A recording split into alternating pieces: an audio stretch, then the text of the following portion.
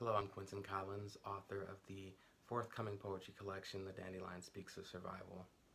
Today I want to talk about black barbershops.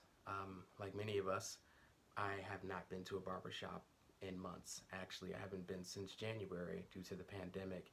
And while I've on many occasions let my hair grow out into an afro and more recently started letting my beard grow out, I mean, at least once during the pandemic I had to do the pandemic cut thing and I shaved it all off, but now it's back in the stage of growth. And I've come to think a lot about, what the black barbershop has meant for our community, especially after seeing some work that's being put forth by a photographer named Philip Keith.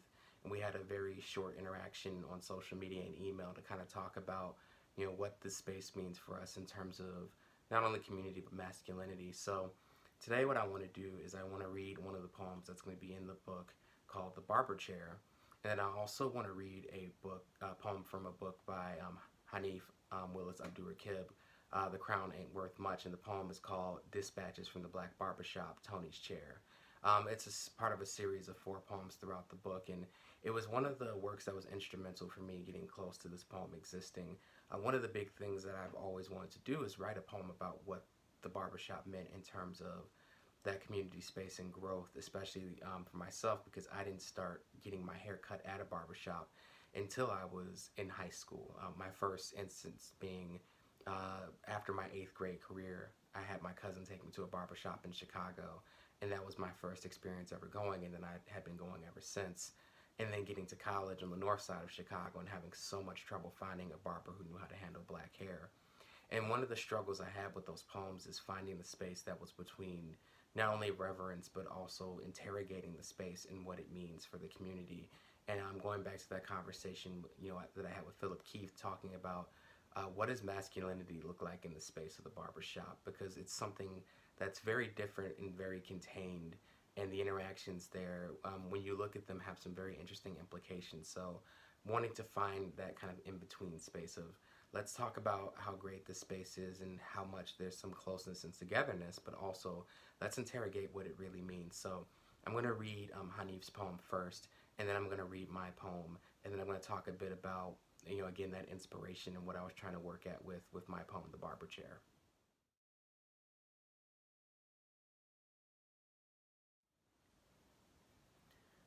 Dispatches from the Black Barbershop, Tony's Chair, 2003. I guess they ain't cutting hair in them college town you little niggas live in these days. Nigga, you got naps reaching for the whole sky. Bet your mama up there with that black pick she used to chase you down the block with. I ain't make the funeral cause Big Mike got buried that same day. I see you got a little beard now, nigga. What, you think you're growing anyway? You know niggas gotta choose what funerals we go to these days. Shit feel like we just moving dirt from on top of one dead body to another. Feel like heaven just got all our mamas and brothers and them niggas from the corner up there around one big table talking about how much they missed the hood. You seen that coffee shop they put where Miss Tammy's soul food spot used to be right down the block? Miss Tammy's ain't been there since her man stopped coming home last winter, when all that snow came through. Some niggas just chase after the sun and don't ever come back when they find it. But now that coffee shop got all those white folk coming round.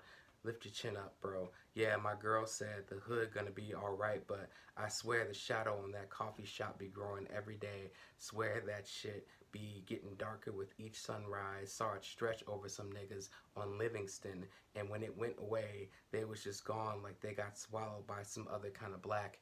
Niggas ain't drinking coffee. Niggas don't need to be any more awake. Niggas seen too much death to sleep. I ain't slept since they tore down the school and built a new graveyard. I ain't slept since my son got that toy gun for Christmas. My hands still steady. I still got my name on this door. My girl said the hood gonna be alright.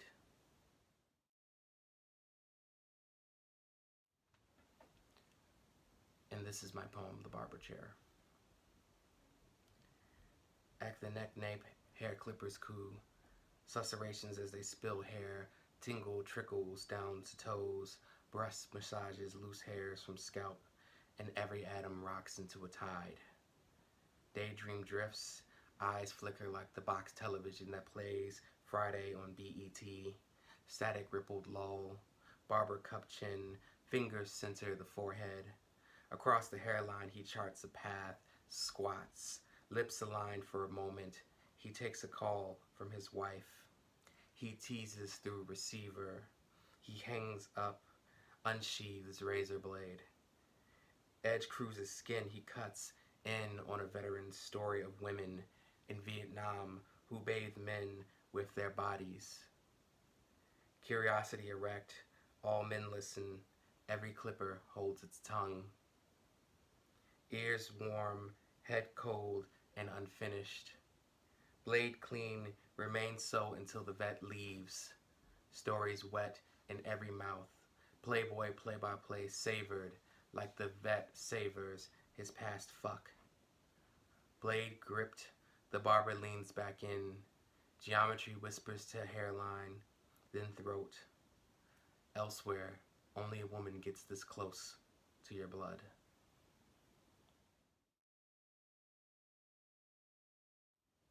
So one of the things I really enjoy about Dispatches from the Black Barbershop is the fact that the poem doesn't have any punctuation in it. And it very much mirrors this, there's like this energy and pace to a black barbershop where there's so much that's happening. I remember in my earliest days of going to a barbershop, your barber is talking to you, your barber is on the phone with somebody, maybe your barber is stopping what he's doing to go play Xbox with other barbers in the shop or other patrons.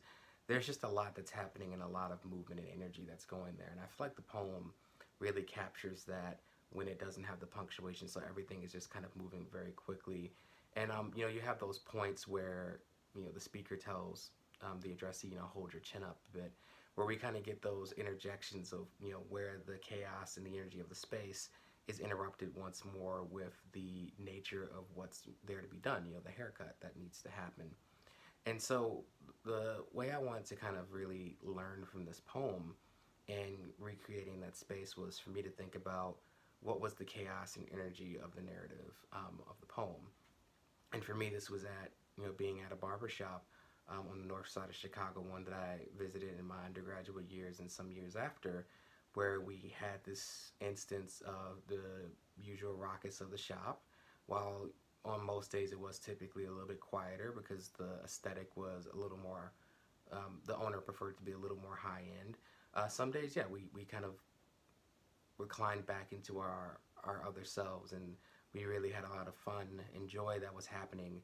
And on this particular day, with a lot of the smack talking that comes with it, there was this, you know, older black gentleman who was a Vietnam vet who was in getting a haircut, and he was telling this very interesting story about his experiences, sexual experiences in Vietnam.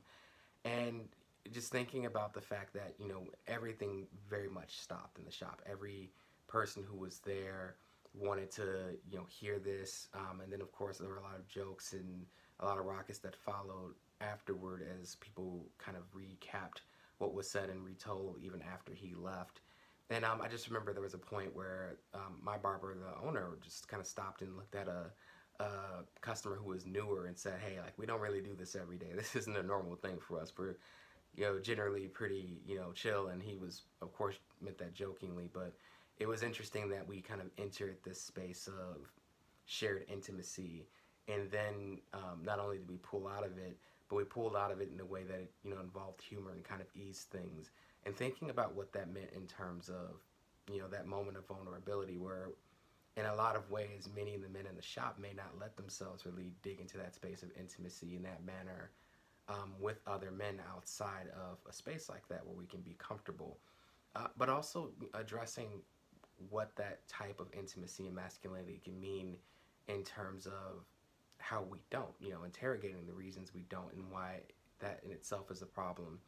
And that's what really led me to the final line of my poem, The Barber Chair, is that this is a level of intimacy that we often, as black men, don't let ourselves feel outside of certain safe spaces. And so, you know, what happens when we capture that energy and when a little bit of it spills out, you know, even the idea of the barber talking in some more intimate ways to his wife while on the phone and cutting your hair at the same time and occupying a lot of close physical space with you as the customer while this is all happening. It's just a place where like a lot of guards are let down, and a lot of closeness that's not we don't allow to happen elsewhere just comes through. So I just really want to make sure, like, how can the poem do that? And that's what I wanted to interrogate. The references, we do have a group of black men in the shop who are enjoying the story, this interaction, having some joy, but also understanding what those bigger implications are.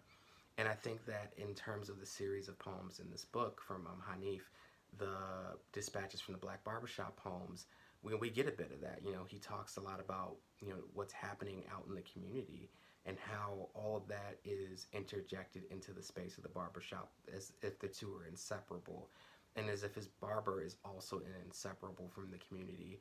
And as any of those changes come up, it affects all the spaces, and even the spaces where we are most vulnerable and where we feel comfortable talking to somebody about such things. I mean, I think that in terms of life advice and really asking some hard-hitting questions about, what kind of things I want to do with myself throughout the years, a lot of that conversations happen with barbers I've had, especially in conversations about, romance. Not just in the most intimate, romantic, or sexual nature, but, hey, there's a person who I'm really interested in. What do you think about pursuing this relationship further? What's your wisdom on, long-term relationships and how to maintain those? A lot of those things happen in these spaces. And so I think that we, again, need that reverence, but we need to also understand, when we get into that interrogation, we understand the interiority and the exterior world of the barbershop and how the two blend. What happens as we, the individual, whether we are the speaker in the poem or the addressee and the speakers, talking about what's happening inside and outside, how do we move in and out of those spaces, and how can we make that happen in the poem? And again, I think the lack of punctuation in this poem kind of lends to the fact that the space of the barbershop, as it's represented in text, is also unrestricted from what's happening inside and what's happening outside.